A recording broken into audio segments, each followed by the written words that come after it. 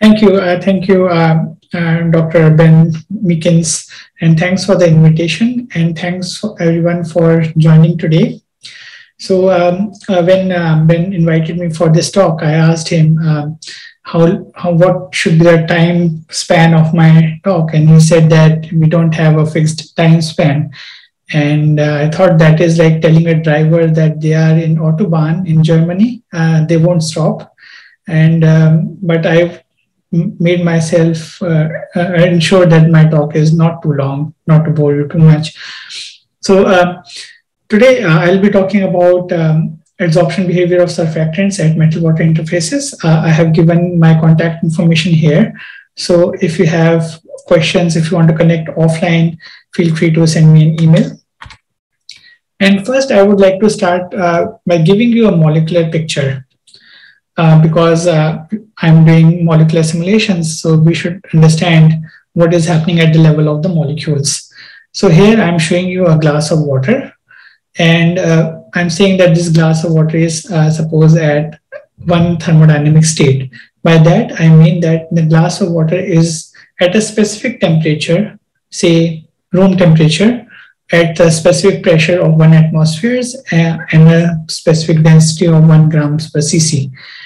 And for a considerable period of time, we will not see any changes in these thermodynamic variables that describe this glass of water. And so we say that we are in one particular thermodynamic state and we are in equilibrium. But in reality, what is happening, if you look at the molecules at room temperatures, they move at very fast speeds. They move at speeds of 600 meters per second. They also have atomic vibrations, like if water molecules are made up of oxygen and hydrogen atoms, and you have vibrations between oxygen and hydrogen atoms, and they are very high frequency vibrations. Like in 1 second, you will have 10 raised to the power 14 vibrations. And then molecules also collide a lot with each other, different molecules, and that collision frequency is very high. So you can imagine that within 1 second, when we think of a thermodynamic state and we say nothing is happening, but really at the molecular level, a lot of changes are happening. Molecules are moving around, bouncing off each other and changing their position and their velocities. A lot of activities happening, and it's kind of a very chaotic system. So a thermodynamic state is actually a collection of many, many molecular configurations. One molecular configuration is one arrangement of molecules in space, and molecules are continuously changing their configuration. So you have many configurations that are actually comprising one thermodynamic state. So what do we do in molecular simulations is that we generate these molecular configurations on a computer to represent a thermodynamic state. And there are many ways in which you can generate molecular configurations using a computer. One of the most popular ones is called molecular dynamics. In molecular dynamics, we study the molecular motion by numerically integrating the classical laws of motion. So we have these molecules, they have electrons and protons, and so they apply electrostatic forces on each other.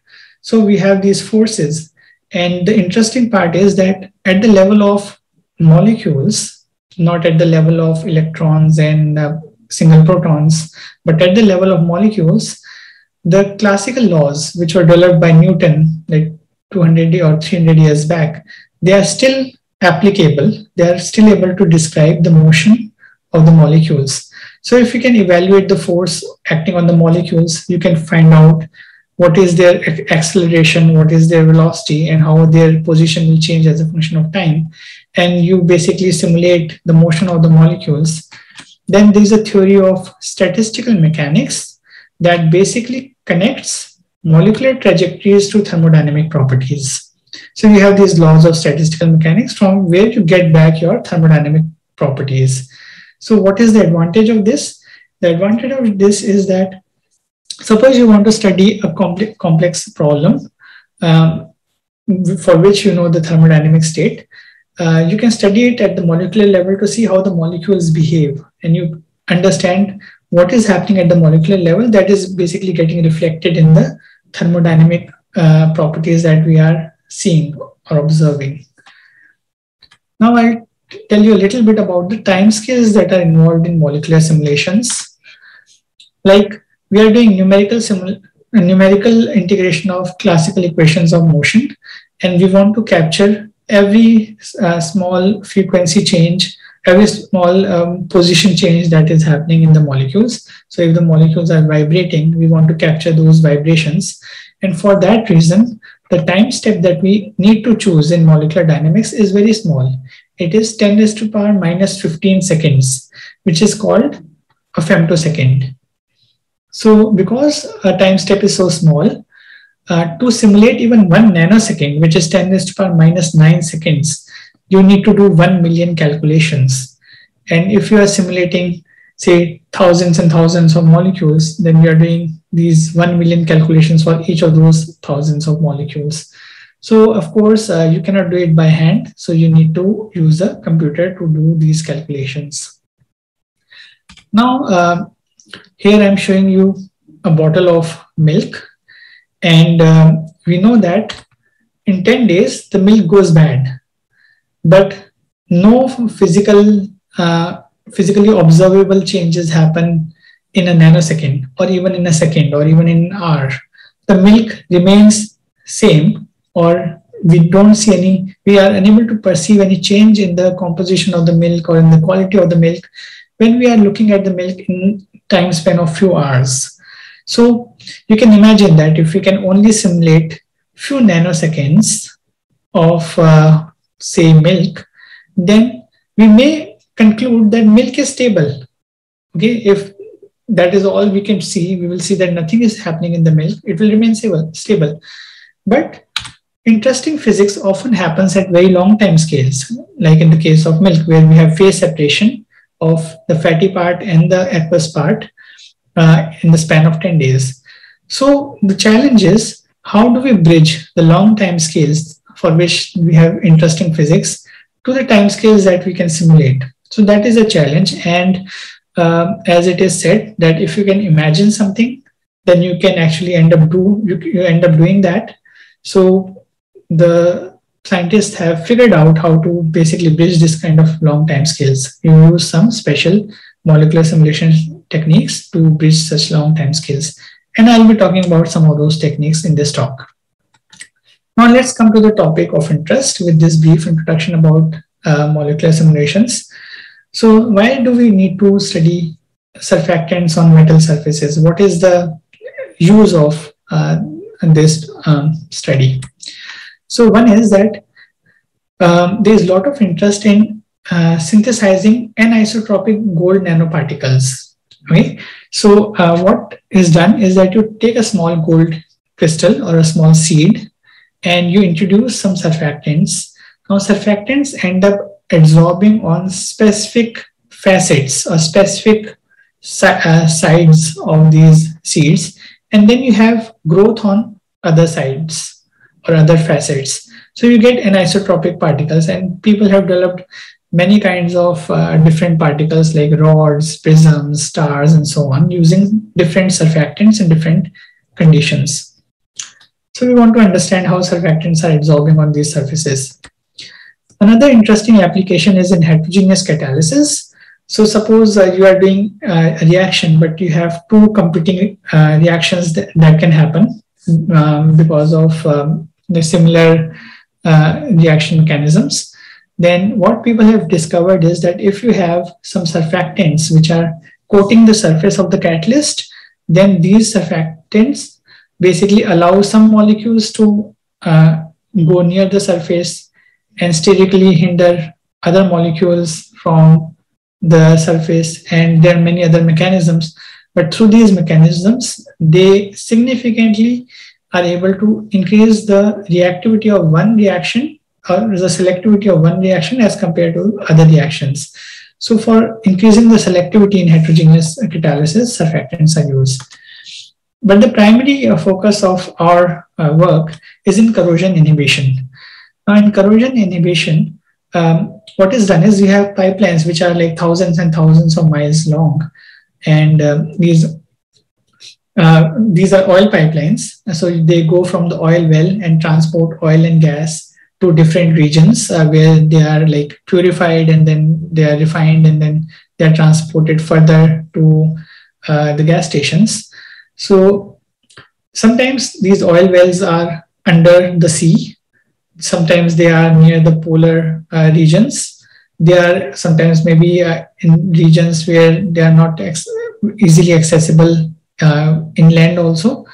So we have these thousands and thousands of miles long pipelines, and they get corroded because whenever you are taking out oil from oil wells, you always have water. And when you have water and metal surface, then you have corrosion. So what the oil and gas companies do is that they inject corrosion inhibitors in these oil pipelines. These corrosion inhibitors go to the surface of these metal pipes, and they basically inhibit corrosion.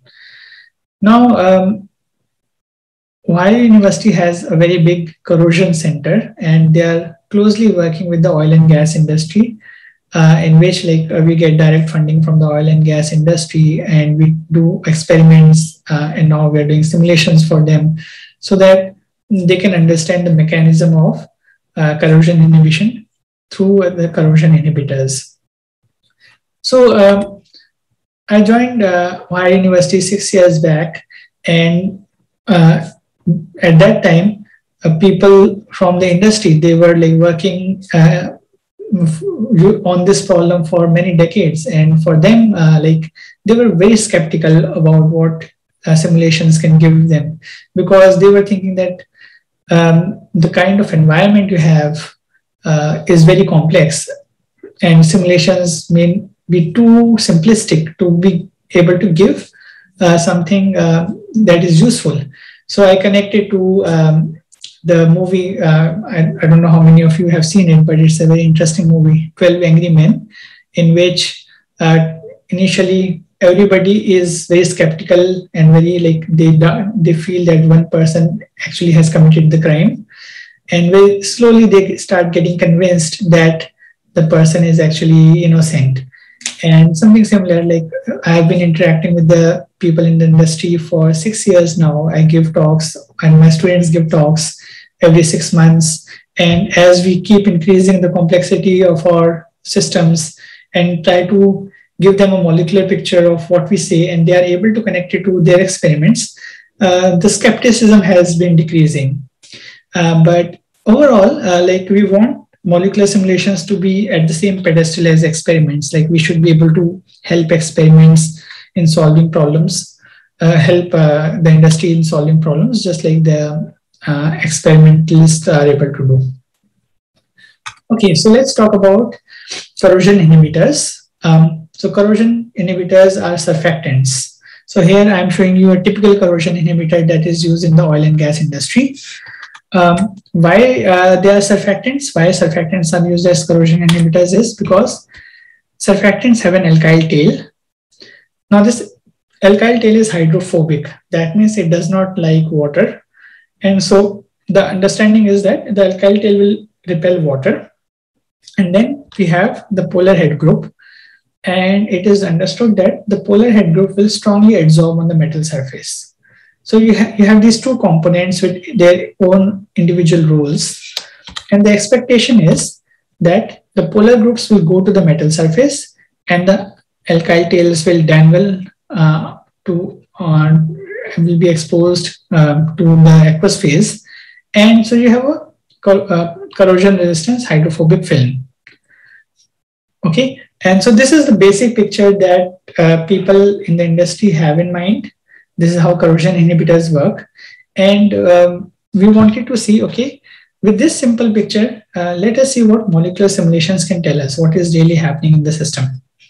Okay, so we started with a simple model of a corrosion inhibitor molecule. So we said, okay, this is a molecule with all its chemistry, polar groups and alkyl tails, all the hydrogens and carbons.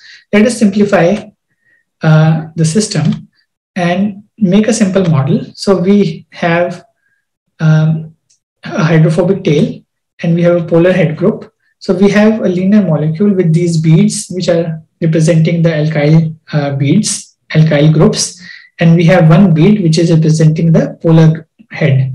And the way we have modeled this molecule is that the polar head has very strong affinity for the metal surface, which is experimentally known. And the alkyl beads, these alkyl tail, they have hydrophobic interactions between themselves. So they are attractive to each other in the aqueous environment.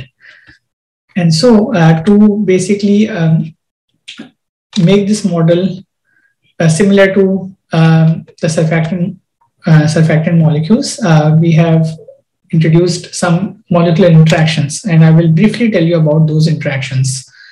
So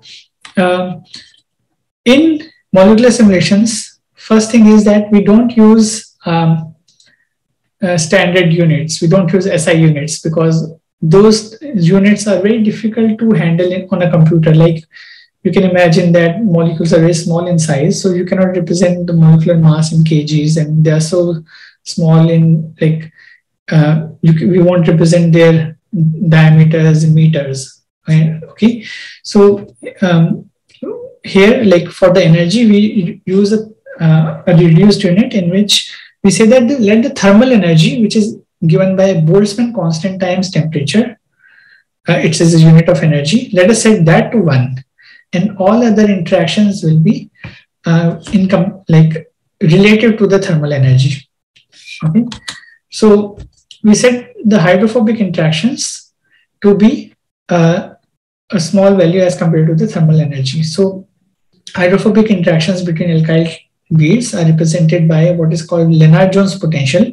The Lennard-Jones potential is attractive at short distances, but also at very short distances it is repulsive. That means it will not allow two atoms or two beads to sit on top of each other. They have excluded volume or they have finite size, so they cannot sit on top of each other.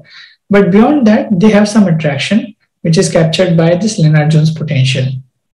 Okay, I'll not talk about the functional form of this potential to keep this talk less math oriented.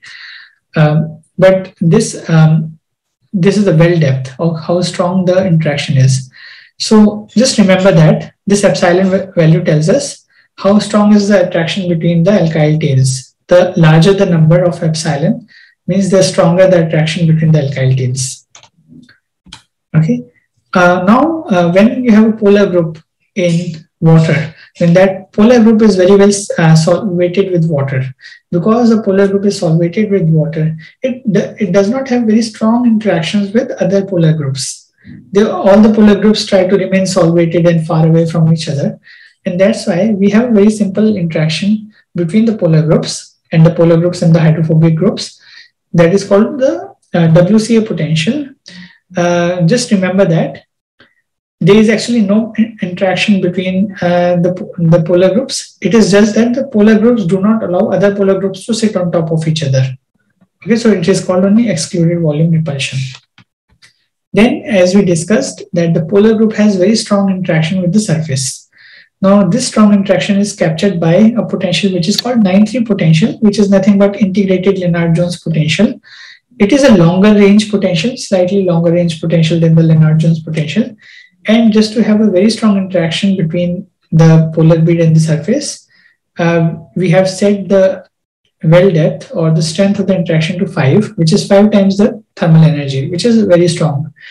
And we are not setting these values by hit and trial. We have looked at, okay, what is the approximate hydrophobic interaction between two alkyl tails, and we choose a value so that we are able to represent that that strength of interaction. Similarly, we have looked at other calculations like density functional theory calculations to figure out what should be the strength of interaction between polar groups and the surface, and that is how we set these values. Okay, so with that, this is how our system looks like. Okay, so we have our metal surface here, which is a planar surface, and what we do is we randomly insert surfactant molecules on top of this metal surface, and we do the simulation and we see what happens. Okay. So the first study that we did turned out to be a very interesting study. So first we tried to test the hypothesis, which was quite prevalent in the minds of people who are working in the industry, that it is the polar group that is responsible for adsorption, and alkyl tails are simply there to repel water. Okay, so how did we tested this hypothesis?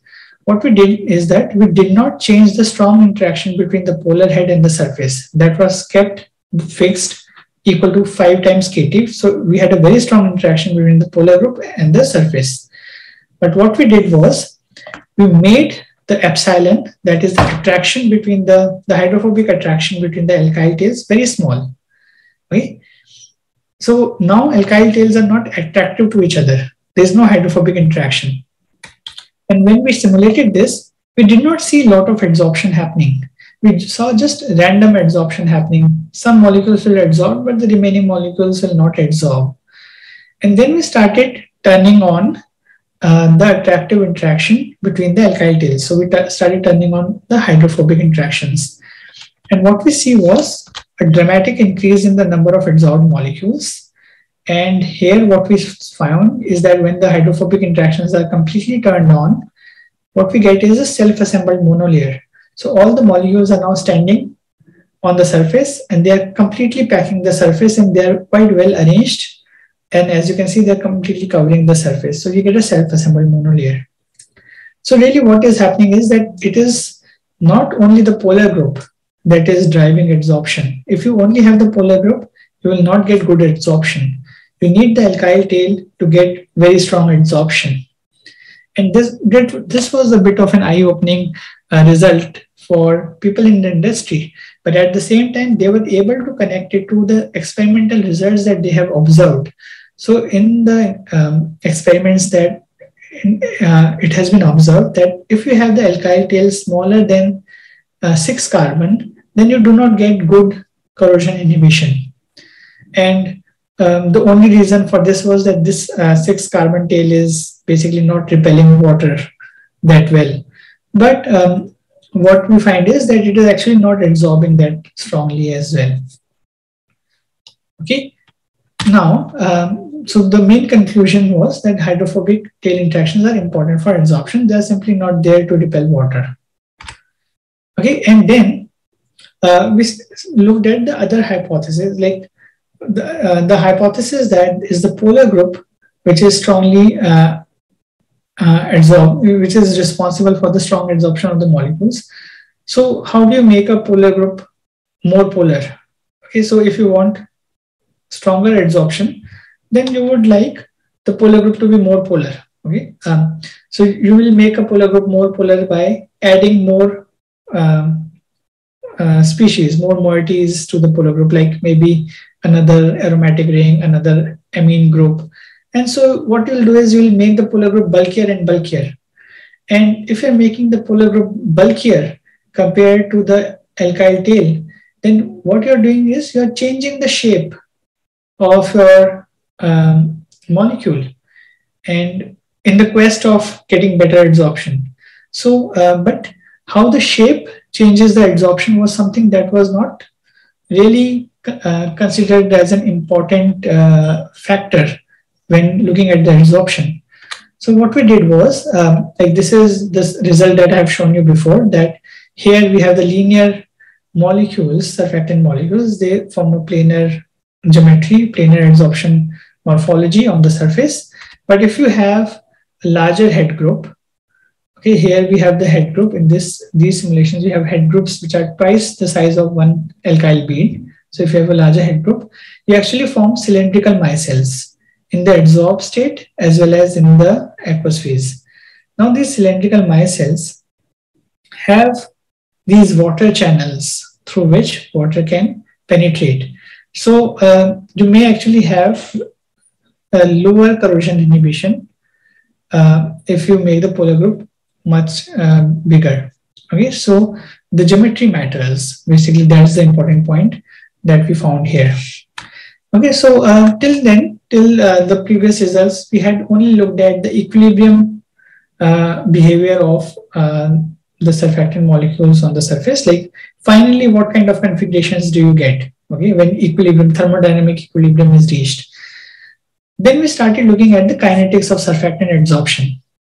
And to tell you a bit more about like what is observed in the experiments, here I'm showing you a paper that was published in Science in 1996. Here the researchers were studying the adsorption of alkane thiol on gold. So they start here with a pristine gold surface, and when the adsorption began, they started noticing these stripes that appear on the surface. As you can see, you have these stripes appearing on the surface, and then eventually the entire surface gets covered with these stripes. Okay, and then what they saw was adsorption does not stop when the surface is covered with stripes, but you get these more light colored regions, and eventually the entire surface is covered with these light colored regions. And when they looked at the topography of the surface, they came up with this kind of picture that initially the molecules are lying parallel to the surface, and then they're covering the entire surface by lying parallel to the surface. And then there is an orientational transition.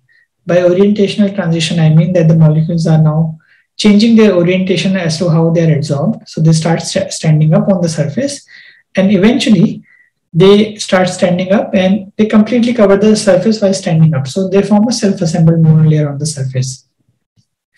Okay, so we said, okay, yeah, that is quite interesting. Why is this happening? So we said, okay, we came up with this adsorption mechanism.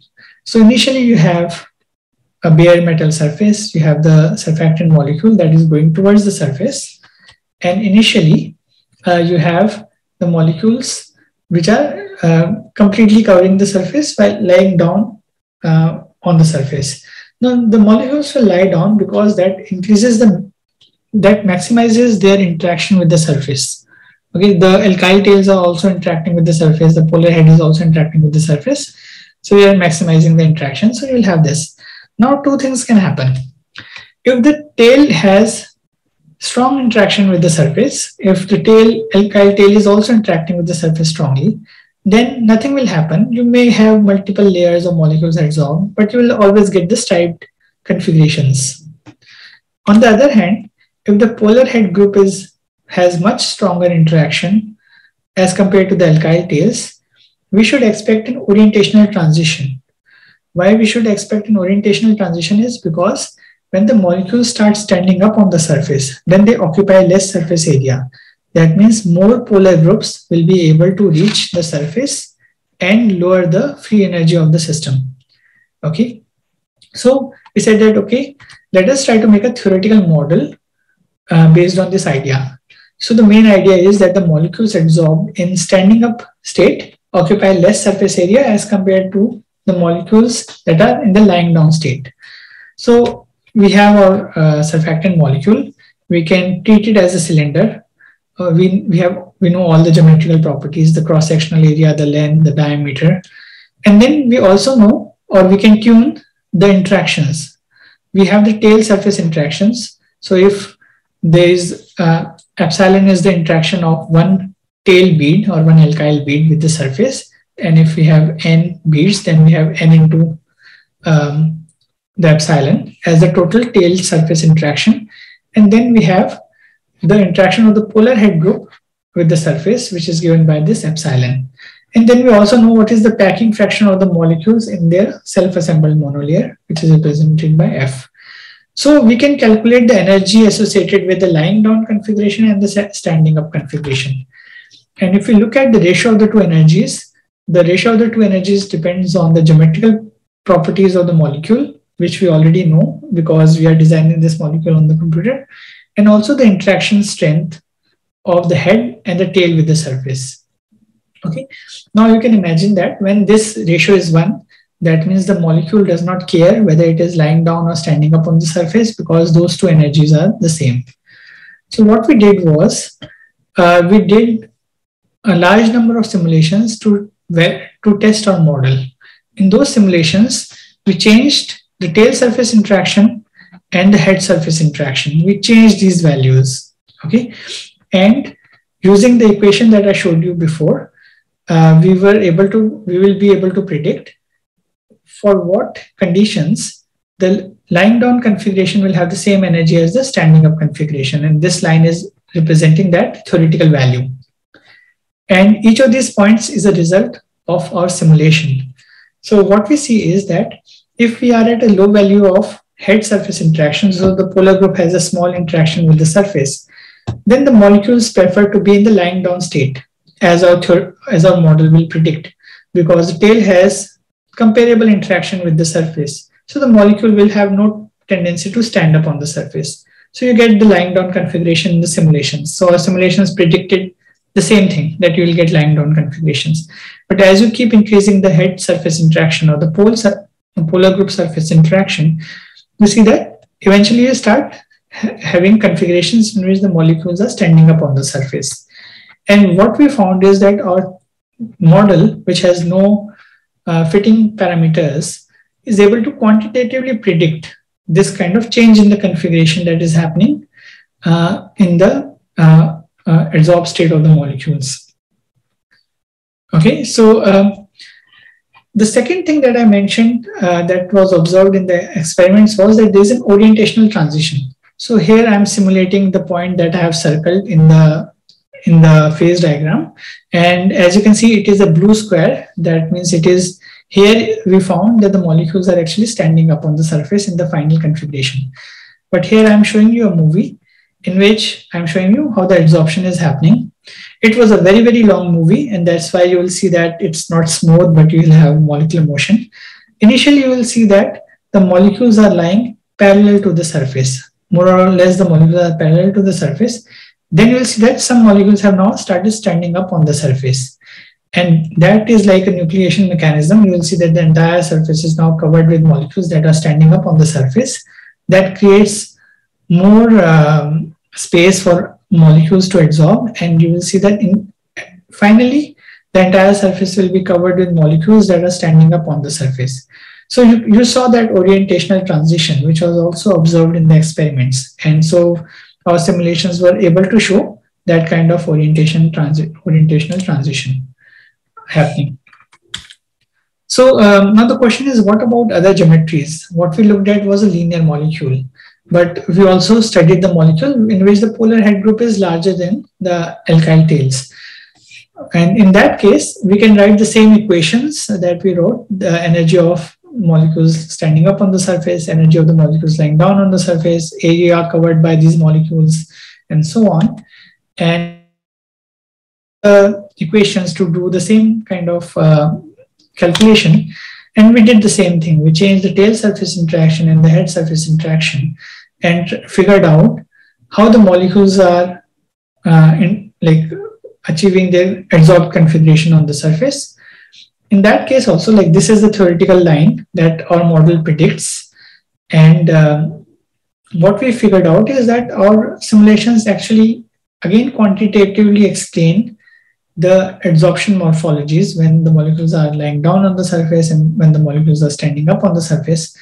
Interestingly, for these systems, for these kind of surfactants, we saw that there are also mixed configurations in which some molecules are actually lying down on the surface and some molecules are standing up on the surface. And those mixed configurations were observed close to the theoretical line. Okay, so the transition is not 0 or 1. It is basically like goes through a mixed configuration and then it goes to the other configuration. Okay, but our model was again found to be quantitatively accurate in predicting the configurations. How do we know what kind of configuration we have? So I'm just giving you an example. Like here, I'm looking at the orientation of molecules that are adsorbed on the surface. So what is the angle these molecules are making with the surface? So the lying down configuration shows a certain signature, and the standing up configuration shows a certain signature. I will not go in too much detail about explaining like what these peaks and mean, but as you can see that we have very distinct signatures of lying down and standing up configurations. So we can easily identify whether the molecules are lying down or standing up. We can also look at the distribution of molecules from the surface, like how the molecules are arranged as a function of distance from the surface, and standing up and lying down configurations have very distinct signatures. So it is easy to see whether the molecules are lying down or standing up. Now here I'm showing you a top view of the standing up configuration as well as the lying down configuration. Remember here the polar head group is bigger than the alkyl tails. So we get cylinders like I showed you before. So when we have the standing up configuration, you see that you have these cylinders, not exactly linear cylinders, but of different shapes. And when we have molecules that are lying down, that are achieving the lying down configuration, you get these hemispheres on the surface. Okay, this is the top view. Okay, we can predict what kind of configurations molecules can form. Another problem that we solved was something that was frequently reported in experiments, and it was not exactly understood what is happening. So what was seen in experiments is that if you have a pure corrosion inhibitor, then like here I'm showing corrosion rate as a function of time, and here the corrosion inhibitor is injected at time t equal to 0. So what it was observed was, if you have a pure corrosion inhibitor molecule, then you don't get very large decrease in the corrosion rate. Okay, so this is corrosion rate as a function of time. You can see that it's not dropping very significantly. But when the metal surface is wetted with oil, when you expose metal surface with oil, then in the presence of the corrosion inhibitor, a significant decrease in the corrosion rate was observed. If you don't have any corrosion inhibitor, you don't see any decrease in the corrosion rate. But if you have corrosion inhibitor and you have exposure to oil, you see a very significant decrease in the corrosion rate. And so the hypothesis that emerged was that if you have water, oil, and you have corrosion inhibitors, you have this kind of adsorbed layer. But if you expose with oil, then the oil molecules are getting trapped in the film of corrosion inhibitors, and that is somehow making the corrosion inhibitor film better packed, and maybe it is becoming better at repulsing water from the surface. So that was the picture that was in mind when these experiments were performed, which were like I think in 2014. So here I'm showing you the result of the same surfactants that we took, the same corrosion inhibitors with the polar head group twice the size of the alkyl bead. So as I showed before, they form these cylindrical micelles on the surface. This is the close-up of these cylindrical micelles. Okay, so here there are no oil molecules. Then we introduce the oil molecules in the system. These red molecules are the oil molecules. We introduce those in the system. This morphology with the one that I'll be showing you, what you will see is that the cylindrical morphology actually gets converted to a linear morphology, and the oil molecules get trapped. So what we found is that, yes, the hypothesis that oil molecules are getting trapped in the surfactant layer, this hypothesis is true.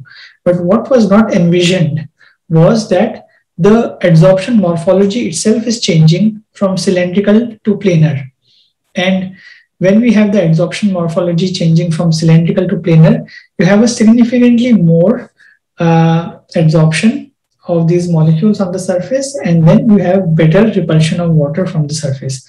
That is the reason why you get better corrosion inhibition. And it is not only in the field of corrosion inhibition that this is observed. This is a paper that appeared very recently. I just got the preprint. It is in 2021 only.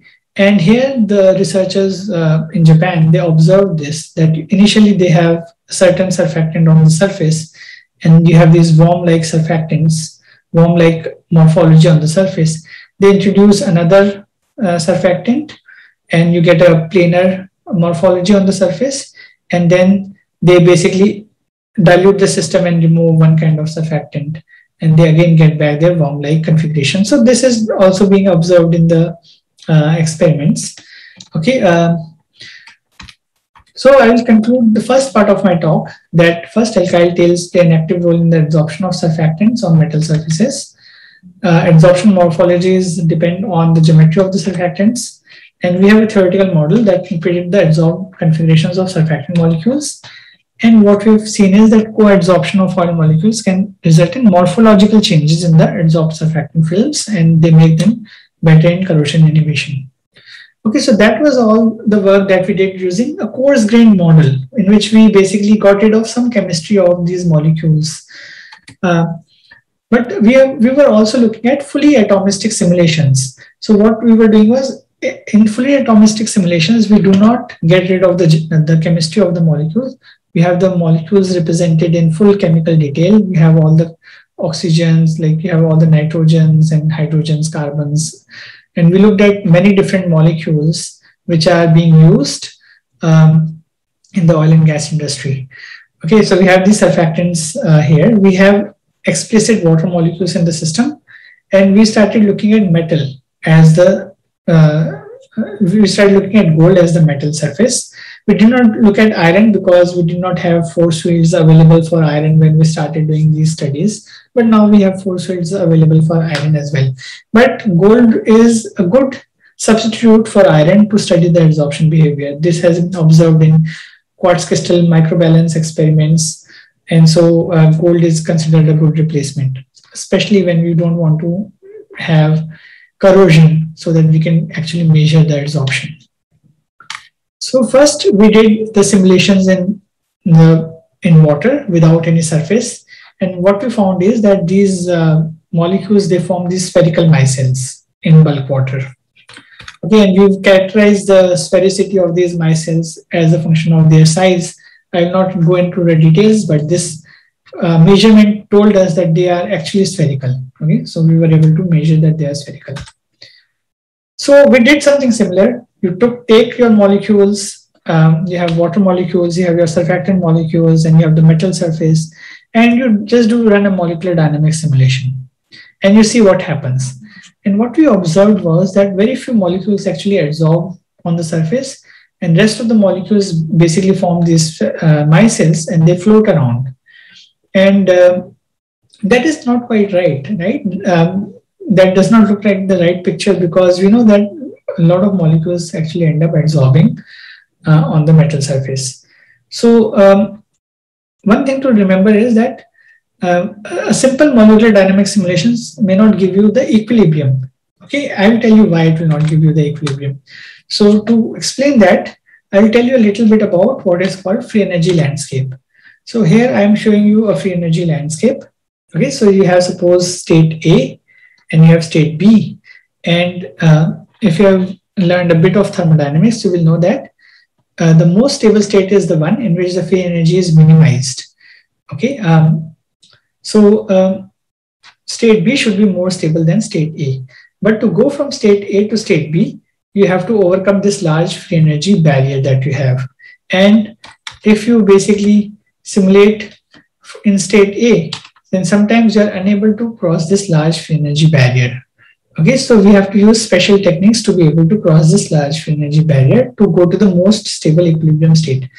So we used we use advanced simulation techniques to find the most stable state, not simply running the molecular dynamic simulations.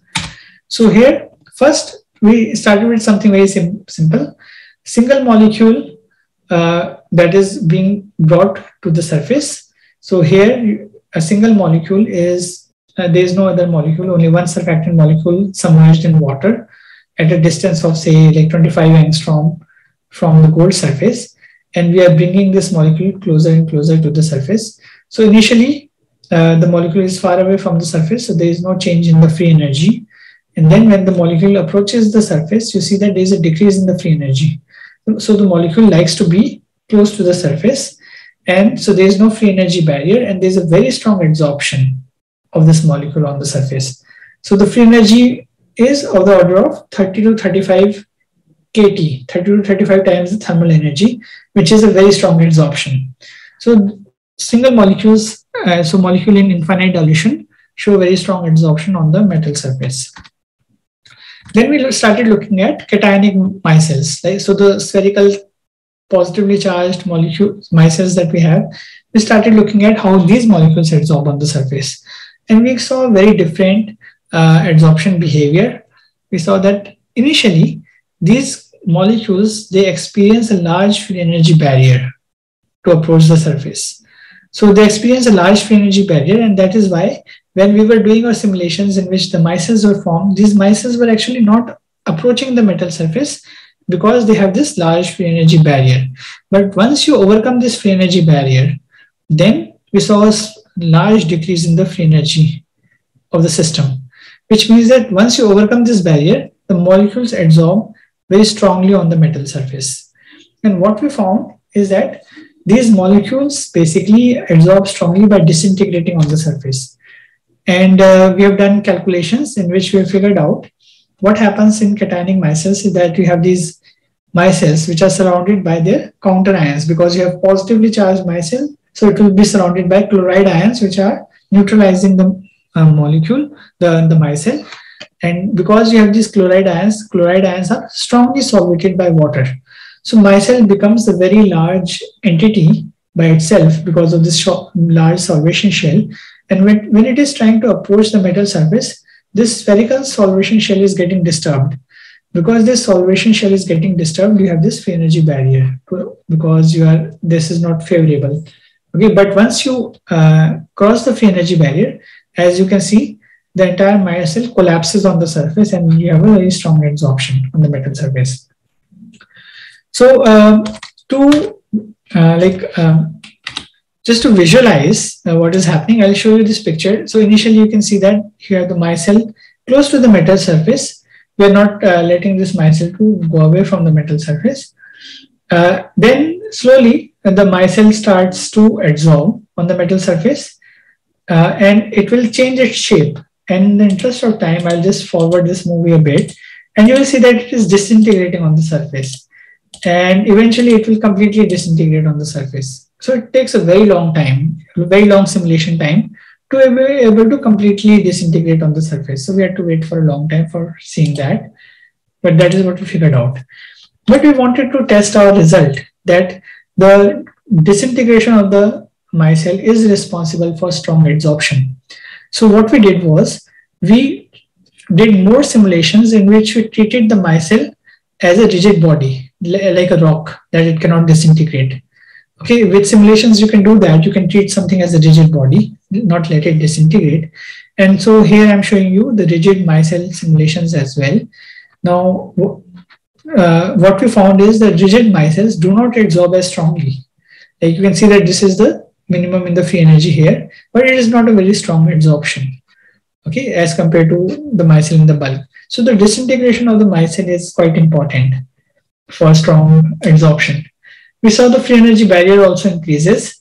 That is because when the micelle is close to the surface, if it is flexible, it can rearrange itself to minimize the free energy, but that luxury is not which are rigid. So you have a larger free energy barrier. So this confirms that disintegration of micelles is required for strong adsorption. Then the second part was that the counter ions and the solvation shell is responsible for the free energy barrier. So we selected a surfactant molecule which does not have any charge. It is charge neutral. And in that surfactant molecule, we did not see the free energy barrier, which confirmed that it is the solvation shell because of the counter ions that is responsible for the free energy barrier. So uncharged micelles should be able to adsorb much more quickly to the metal surface. Okay, so far we have looked at a single micelle adsorbing on the metal surface and a single molecule adsorbing on the metal surface. And we are assuming that nothing else is adsorbing. That is not true. Like you have a lot of molecules that will adsorb on the surface. And we looked at simple systems to understand how a micelle will behave and how a surfactant molecule will behave. But we were actually interested in what is the final equilibrium morphology the surfactant molecules will attain on the metal surface. Do they attain a self-assembled monolayer? Do they eventually end up forming again spherical morphologies on the surface? Or do we get some other kind of morphology? So we wanted to figure out what is the equilibrium morphology these micelles, these surfactant molecules form on the surface. Now, going back to the adsorption free energy that I showed you before, we were studying these two systems. Like we were bringing a single molecule on the metal surface, and we were bringing a micelle to the metal surface. So, what we were changing was the distance between the molecule and the metal surface. Now, what we want to look at is how the adsorption, how the free energy will change as we change the number of molecules on the surface. So our question is different now. What we want is calculation of a free energy as a function of number of adsorbed molecules, and that will tell us what is the most stable adsorbed morphology on the surface. So suppose we have state A where we have few molecules adsorbed. We can increase the number of molecules adsorbed. We get another state B, and so on. We can keep increasing the number of molecules, and finally we can get completely packed surface with surfactants. And for each of these configurations, we should be able to calculate free energy. And by looking at the configuration that is minimum in the free energy, we will know what is the equilibrium morphology of the surfactant. Now the problem is that the methods that we use, we basically defined a potential energy and then derivative of the potential energy. Derivative of the potential energy as a function of distance basically gives you the force. But when you are looking at n, like the number of molecules adsorbed, then n is not a differentiable function. You cannot take the derivative of n. So it's a numerical simulation problem that you cannot actually very easily figure out a methodology that will allow you to increase the number of molecules on the surface. So we developed a new methodology. In that methodology, what we did is we defined what we call is an adsorption number. So what we without going into all the math, what we did was, instead of having a discrete variable or an integer variable that defines adsorption, like 1 molecule adsorbed, 2 molecules adsorbed, 3 molecules adsorbed, we made it a continuous function. We said that, okay, we can have a continuous function that can approximately tell us how many molecules have been adsorbed on the surface. Now with that continuous function, we can take the derivatives of the potential energy and we can get our forces. So we developed this method, and using that, we were able to calculate the free energy of different molecules on the surface. And in the interest of time, I will very briefly show you a couple of results that we have got. We have done many different molecules to get the free energy and the adsorbed morphologies of the molecules. Here I'm showing you the free energy as a function of number of adsorbed molecules for quaternary ammonium molecules which have a 12 carbon alkyl tail. What we found is that they completely cover the surface in the equilibrium morphology. They completely cover the surface. And then in this equilibrium morphology, you have this. So you have the molecules that are lying down, and then you have one micelle that is sitting on top of the surface. So we have atomic force microscopy experimental results in which people have found that you have these micelles which are adsorbed.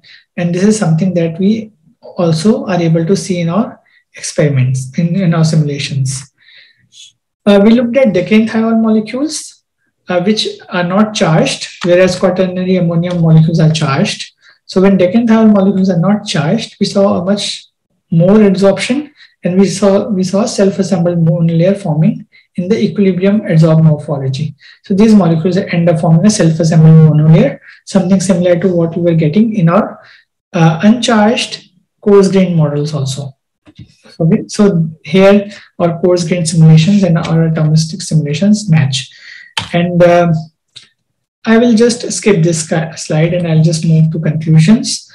So what we find is that we have these surfactant molecules which form spherical micelles. The unaggregated surfactants are able to adsorb without any free energy barrier, but the micelles, cationic micelles, experience a long-range repulsion from the metal surface. The micelles strongly adsorb only upon disintegration, and now we have a new simulation methodology that allows us to calculate the equilibrium adsorption morphologies of surfactants on the surface. Okay, with that, I'll just acknowledge the people who have done the work. Yatish was a master's student who started the simulations of fully atomistic simulations. Shrin was a PhD student who has recently graduated. She did all the coarse grain simulations work. Himanshu is a PhD student in my group who is doing all the fully atomistic simulations, and most of the results I've shown for fully atomistic simulations are from Himanshu's work, and all the calculations I've shown for coarse grain simulations are from Shrin. The professors at our corrosion center who have given us a lot of feedback, and all the computational resources and the funding that I received that has helped us done the work. This was my group before the pandemic. We were so close to each other without mask, as you can see. This is our group. Now we meet over Teams and Zoom, and now I can take some questions. Thank you for your attention. Wonderful talk. That was really interesting. So we'll just go ahead and jump straight into the questions. We've got a number of them. Let's see. What is, this was from early on in the talk, what is the typical size of the seeds that are tested? Okay, that's a good question. So the typical size of the, I believe seeds, you mean the gold seeds that are in the anisotropic nanoparticles? I think so, yes. Yes, so those seeds are around 2 to 3 nanometers in size. So once you have seeds that are 2 to 3 nanometers in size, beyond them, they form these, they don't remain spherical, they form these facets. And that's when we have the surfactants which can adsorb on different facets of these seeds. Oh, okay. Interesting. Let's see. So do the hydrophobic films affect the flow properties near the walls? We have not tested that in the experiment, in the simulations. And in the experiments, we have not observed that.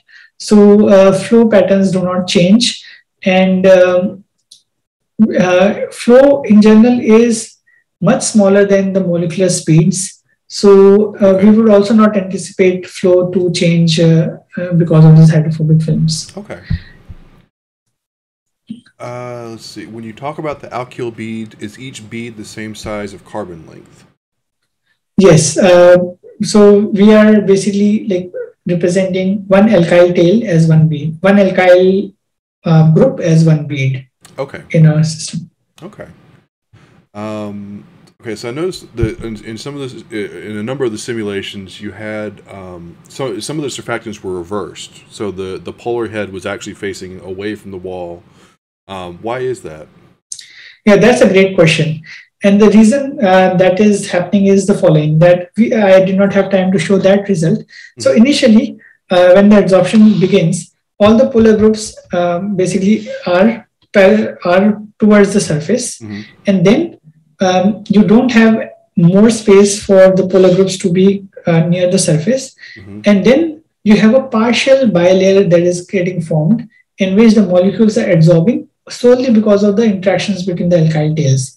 And so you have upside down molecules which are getting adsorbed. Okay, so basically, so like if you kept going, like if you tried to put more and more surfactant molecules in there, you would eventually end up with something like a bilayer, like a full bilayer. Yes. Okay. Yes. Interesting. Let's see. The next question is: was there any change in the pressure or temperature parameters? No, we are keeping the temperature and pressure to be constant. We keep, in our fully atomistic simulations, we keep temperature to be 300 Kelvin, and we maintain the saturation pressure of water in the simulations. And same thing with the coarse grain simulations, we keep the temperature constant. Is that something that you think you'll look at going forward? Or I guess maybe let me rephrase that. Is that something that would be of interest in looking at going forward? Now, pressure in general should not have significant effect on our results because water in general is incompressible. Sure. So you will have very, very high pressures to be able to see any significant change happening in the system. What is known in experiments is that if you have a surface which is non-uniform, so you have some deformities in the surface because of which you have locally strong eddies, and so you have locally strong pressure. And so when you have very high pressures, because of locally you have very high pressures, that can disrupt the surfactant layers. Okay. And so that may be of interest, like studying these locally high pressures. Okay, so like instead of having a perfectly flat surface, introduce hits more or less and see how it changes things. Yes, you can have deformities, and then you can have more pressure in the system. Okay. To see. Yeah, that sounds really interesting. Let's see. How long do these simulations take? On average. I know, obviously, depending on exactly what you're looking at, it varies. Yeah. But yeah, it takes a long time actually. For the fully atomistic simulations, we use we parallelize the simulation. So we have 24 to maybe 32 processors, CPUs that do the simulations parallelly, and we to do the calculations. Sometimes it takes us a few weeks. Sometimes it can take us more than a few months. Oh wow! So we are constantly churning up a lot of CPUs, and like millions of CPU hours are used in doing these calculations. Interesting. Can you talk a little bit about how it's parallelized? Like because I imagine you can't skip steps, right? Because you have time resolved steps that you need to go through. So what's actually being parallelized? The force calculation. So you're calculating force between each pair of atom, and so what you do is you divide the system into small subsystems, and so one processor will calculate all the forces between one subsystem. The second processor will calculate all the forces between the second subsystem, and then they communicate with each other also. But that communication time is smaller than the individual force calculation time. Right. Okay. Interesting. Let's see. This was a question I had. Would making the polar group have multiple heads, something like a deprotonated carboxylic group, help or hurt in terms of forming that surfactant layer? So, you want multiple polar groups? Like, do you want to have more than one polar group? Yeah. So I think what I'm imagining is like you have the long alkyl tail, like you talked about, but then at the point the group that's actually at the surface of the metal has multiple points of contact, basically. So not a larger head necessarily, but like multiple individual heads. Yeah, that's an interesting question, and we have actually not explored it that much. We do see that in our fully atomistic simulations where we have multiple points of adsorption. Now, whether it will hurt, it can. It depends on what kind of geometry you have of the polar group. Sure. So I can talk about the fully atomistic simulations where we have multiple points of contact. What we see is that if you have the aromatic ring, then the aromatic ring prefers to lie parallel to the surface, and so that it has all the carbons on the surface. And sometimes, if the geometry does not allow for molecules, like if you have many molecules adsorbing on the surface, then the molecule will prefer to bend so that you have alkyl tails which are standing up on the surface, even while keeping the aromatic ring on the surface. That's interesting. So we have observed these kind of conformational changes in the surfactant molecules so that they can allow more molecules to adsorb with their aromatic rings on the surface. Yeah. Oh, that's really cool. I wouldn't have expected that. Yeah, that was a nice, interesting result we saw. Yeah, no kidding. Let's see. What's the max diameter that you have observed in the cylindrical assemblies? I guess in the micelles. Yes. So the maximum diameter. So we have the diameter is in between one molecular length and less than 2 molecular lengths. Okay. So we have actually, because of we are limited by the system size, we cannot, as we keep increasing the system size, the number of water molecules increase and the number of surfactant molecules increase, that increases the computational time. Sure. So we have not looked at very big micelles. We deliberately look at small micelles. So there's a possibility that bigger micelles can form. So, but we have not like explored that because of our limitations. I got you. For this, okay, so this was a question about basically. Can you talk a little bit more about how you'll take the molecular simulations and apply it to the real life setting? So, like you mentioned, oil pipelines. So, how does this get translated from the simulation into the actual application that the companies are interested in? Yes, that's a great question. The one way we can apply it is the following: that by looking at the molecular geometry, like if we connected the molecular geometry to the kind of morphologies the molecules form. So if suppose we want to design a new corrosion inhibitor molecule, then by looking at the relative size of the polar head group and the alkyl tail, we can predict what kind of adsorption morphology the molecule will form. And then maybe we can suggest that maybe you can decrease the size of your polar head group by chopping off some moieties, and that way you will be able to get better coverage. Or maybe we can suggest, if you have a bigger polar head group and the alkyl tail, then don't have a single formulation, single pure compound. Mix it with a linear alkane or linear alkyl group, so that you can form these mixed surfactant layers that I showed, which are better packing. So we can tell people about that. Okay. And from the fully atomistic simulations, we can tell them whether you have the micelles forming on the surface, or can you change something and can you form a planar self-assembling layer. We can predict those. That makes sense. Yeah, I guess it's probably on their end. It's probably a lot simpler to come to you and say, "Hey, we're looking at this, this surfactant. Can you see what it does?" Instead of them having to like throw it in a pipeline or a test bed somewhere and say, then do all the characterization that's involved and hope that they're getting it right and not missing anything. Certainly, yes. No, that makes a lot of sense.